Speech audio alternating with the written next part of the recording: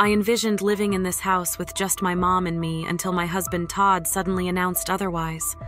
Out of surprise, I was confused when he stated, "I will take care of all the monthly expenses, so I need you to leave." Firmly raising my voice, I was stunned and puzzled by their sudden decision. Their motives only became clear when my mother-in-law finalized the name change of the condominium contractor. My name is Summer, and in my 34 years, I lead a busy life. My father, a workshop manager in a small town, chose this name for me because of the fact that I was born during the summer season. While it may seem simple, it incorporates the deep love of my late father. His polishing skills were renowned in the industry, and despite hard times, I treasured the moments of playing in the workshop as a child. However, the workshop faced financial difficulties, which led to my father's tragic end in the back of the workshop while I was in elementary school. To protect me, my mother and I left the city to start a discreet life elsewhere. Unfortunately, years of hardship undermined my mother's health, and she passed away during my school years. Despite the despair, I mustered the courage to face life head-on, driven by an inner passion to showcase my father's skills to future generations. Working tirelessly, I managed to finish high school, earning a scholarship and working part-time to cover my daily expenses while studying engineering at the local state university. While at the university, I met Todd, a friendly young man who noticed and admired my abilities. Unlike many others, he never looked down on me for being a woman, which reinforced my determination. After graduation, we began living together, sharing our lives. Todd handled the household chores efficiently, giving me tremendous support, especially on busy workdays. 6 years later, at age 28, I contemplated revitalizing my father's small-town workshop, and Todd wholeheartedly supported my dream. During those 6 years, we often discussed the possibility of marriage, and it seemed like my life's dream was about to become a reality. But I wanted to rebuild my father's workshop first before I could even think about marriage. Todd respected that desire and waited patiently for me to raise the funds. I chose crowdfunding, taking advantage of my position as a female engineer. I incorporated the uniqueness of my story into the advertising campaign, aligning it with the societal shift toward increased support for women. With careful planning and persistence in funding and recruitment, after 4 years of effort, I successfully revitalized the urban workshop. Mindful of the financial difficulties faced by the old workshop, I introduced the latest equipment and gave the factory a modern and sophisticated design. By creating a women-friendly environment and systems, I sought to create a workplace that was both productive and female-friendly. These efforts quickly elevated the status of the workshop to the highest level in the industry. While some may perceive my success as luck, it was actually the result of many challenges and tireless effort. Todd, my university partner, knew this better than anyone. However, Todd's career was struggling, and while his peers were advancing, he remained a rank-and-file employee, growing increasingly frustrated. He started expressing his dissatisfaction, saying coldly, "You're really lucky to have succeeded. There must be someone better for you than me, right?" I repeatedly reassured him that my success wouldn't have been possible without his unwavering support. I genuinely believed his involvement in my life and career was indispensable.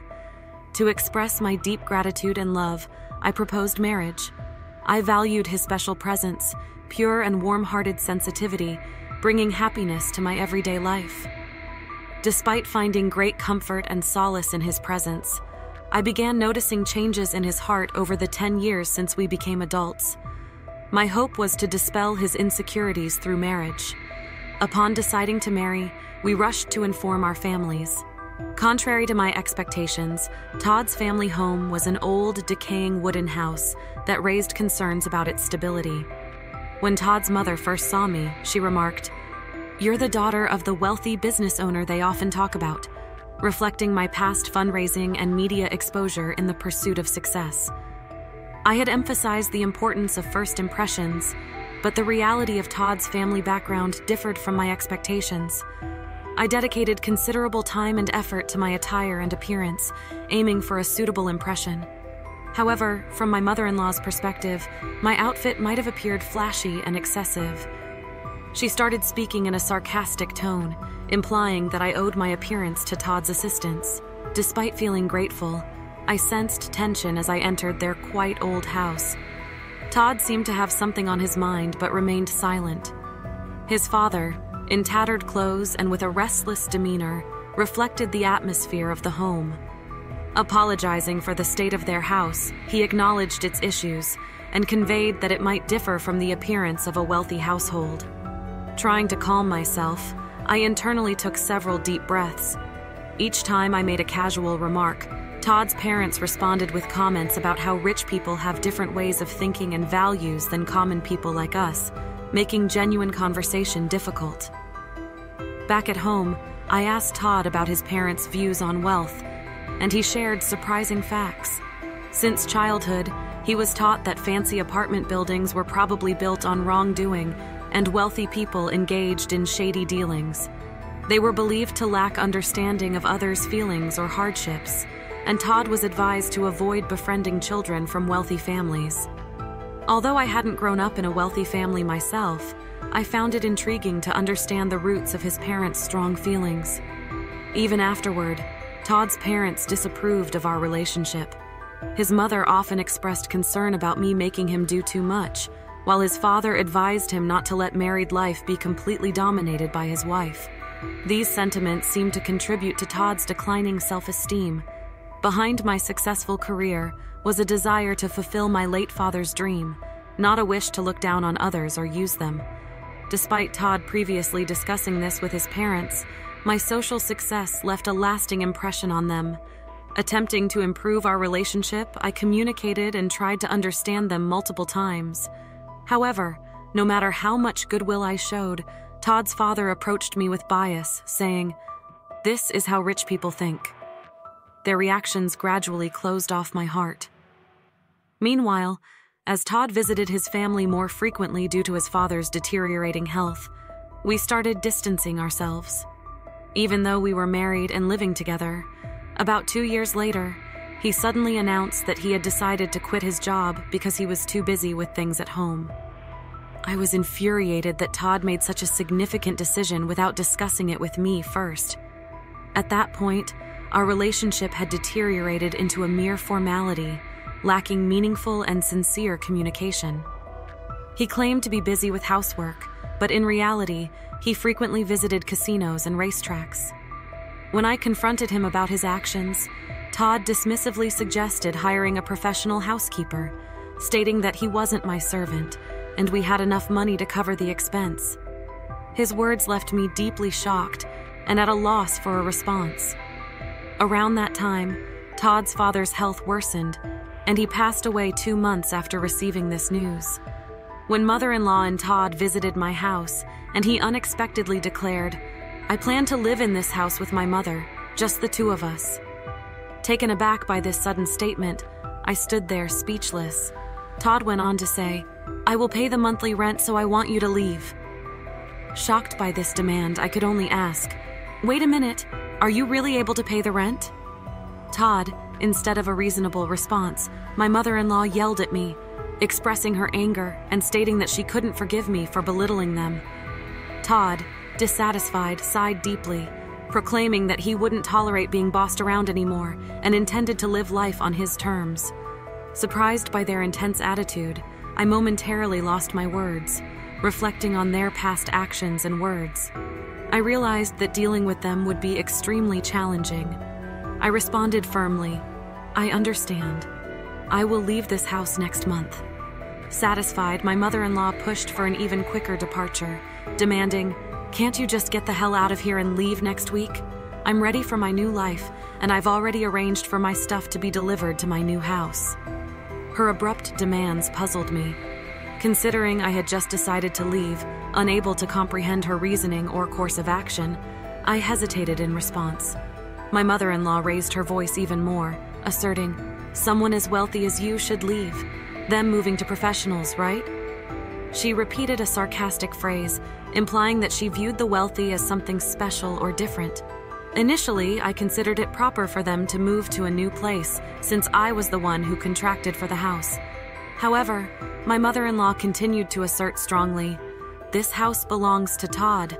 No matter how much you earn, I won't allow you to hide that fact." Behind her words, I sensed a message that my higher income shouldn't make me feel superior to Todd.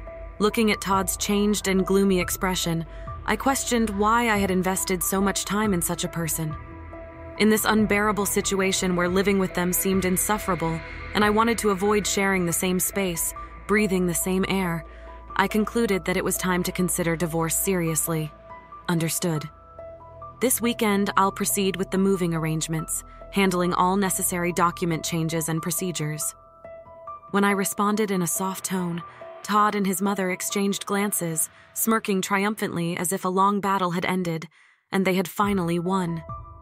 Immediately, I began searching for vacancies in apartments and condos, also looking for a reliable moving company. Amidst my busy days, including work-related business trips, returning home, I found Todd deep in sleep, seemingly ignoring my existence. On the weekend, he calmly signed the divorce papers without displaying any emotion. Meanwhile, his mother was receiving explanations from the real estate agent about the rental agreement and signing the contract. I was particularly concerned about whether she truly understood the high rent of $66,000. After completing all the procedures, I found myself walking alone toward a new place with a high-rise condo behind me. The new apartment, a one-bedroom with secure surroundings, was perfect for me living alone. During the move, I decided to discard many unnecessary things, clearing both my run and my mind for a fresh start. Decorating the space to my liking was an enjoyable time for me, gradually immersing myself in the new lifestyle. Thoughts of Todd and his family started to fade, although I couldn't completely erase them from my mind. Reflecting on the memories with Todd and the challenging times we had overcome together, I never imagined our relationship would end this way, especially during our university days when we struggled financially, supporting each other's livelihood. The strain that developed over time was deep and immeasurable. However, I later came across shocking information. Coincidentally reuniting with a university friend, she told me rumors of Todd floating around in city clubs. Also, a former neighbor from where I used to live mentioned seeing my ex-mother-in-law frequently entering and exiting a luxury foreign car, wearing unfamiliar, luxurious fur clothes and speaking completely differently than before. Hearing about their lavish lifestyle, I couldn't believe they once looked down on the wealthy, particularly after I had distanced myself from that life. I saw how much they had transformed. Then, unexpectedly, 2 months later, I received a call from Todd. "I really need your help." His voice conveyed a level of desperation I had never heard before. I had not expected to hear from him in such a manner after our one-sided relationship ended. "Actually, we've gotten ourselves into some unexpected trouble," he explained. What exactly happened?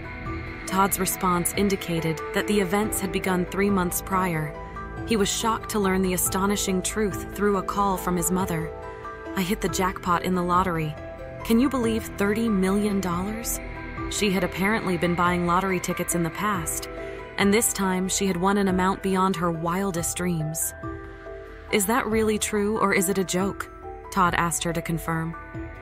After checking the lottery numbers multiple times herself, the ex-mother-in-law assured, "There's no mistake. I checked it over and over. We are so unbelievably rich now. Now we can face those upper-class people with no problem. Truly, God has blessed us." She spoke with elation, lifting her spirits. Moved by these words, Todd was in tears, and his mother added, "With this amazing stroke of luck, you can escape from that woman's clutches. Have you heard? She seems to be frolicking around with some young guy now. Such a woman should be kept at a distance." These words pushed Todd further, and his pent-up anger and frustration boiled over. "Now that we've acquired wealth, I won't be controlled by her. We won't have anything to do with her anymore," he declared with a trembling voice, informing me of our disconnection. It became evident that during these events, a common goal had emerged between them to completely exclude me. Subsequently, they began a lavish lifestyle in a downtown luxury condo, seemingly spending extravagantly every day. Todd used his savings liberally, and the ex-mother-in-law spent her late husband's inheritance without any reservations. Excited, they decided to go to the nearest bank to cash in the lottery ticket. However, at the bank, they faced a shocking truth. The lottery ticket they brought was from the previous year. Disbelief and dismay spread across their faces. It turned out the ex-mother-in-law had been comparing last year's lottery ticket with this year's winning numbers. Amidst this commotion, there was a deep-seated fear that somehow I would take their wealth from them. Surprised upon hearing their story, I was at a loss for words. "That's truly unfortunate and sad," I conveyed my sympathy. Just as I was about to end the call, Todd spoke up again, asking, "But we should have a right to alimony, right?" Continuing to claim without any basis, he added, "You were cheating, right? On that fact alone, we should be able to claim alimony." Explaining his situation, Todd felt stressed about the house and believed he had the right to demand alimony. However, it was clear in my memory that Todd had quit his job on his own accord. My emotions surged, and I couldn't tolerate such baseless claims. "I can't believe you would say such a thing. You sleazy man, are you for real?" I raised my voice involuntarily. In this moment, my usual calm judgment and strong resilience frayed. Perhaps sensing my anger, I could feel Todd's surprise and confusion over the phone. "Truly, it's me who should be seeking alimony. You only think about yourself, heartlessly kicking me out. Always that want to be rich spiel, I've heard it so many times. Why do you make your mother complain so much? I can't tolerate this attitude of just being jealous without making any effort," I continued with an emotional outburst. After my emotional outburst, there was a moment of silence. Then I felt a sense of clarity and hung up the phone. Their mistake with the lottery ticket astounded me, but now it was none of my business.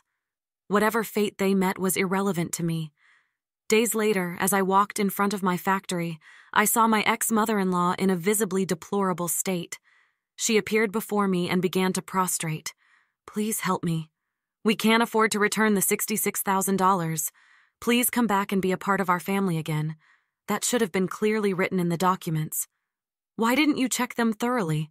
Didn't you understand how serious it all was? And about that lottery ticket," I murmured slowly, choosing my words carefully. "Will you truly abandon a mother and child struck by such misfortune?" After a pause, I shook my head calmly and said, "I believe that luck, in many cases, is something you forge for yourself. Despite hardships, I have strived to carve out my own destiny.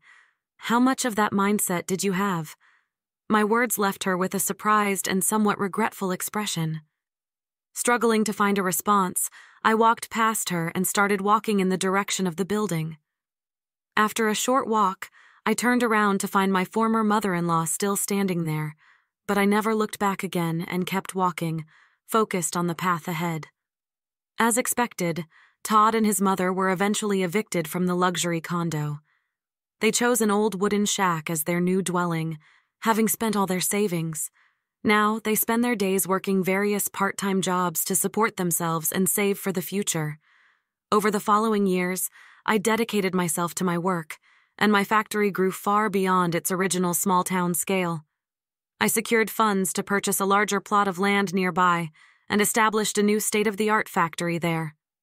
This newly built facility was designed with the comfort of the entire family in mind, complete with maternity leave and childcare facilities for employees. Although my parents were not able to witness this success in person, every time I see a smiling couple with their children visiting the factory, I remember myself as a child and feel a deep sense of relief and happiness at the sight of them.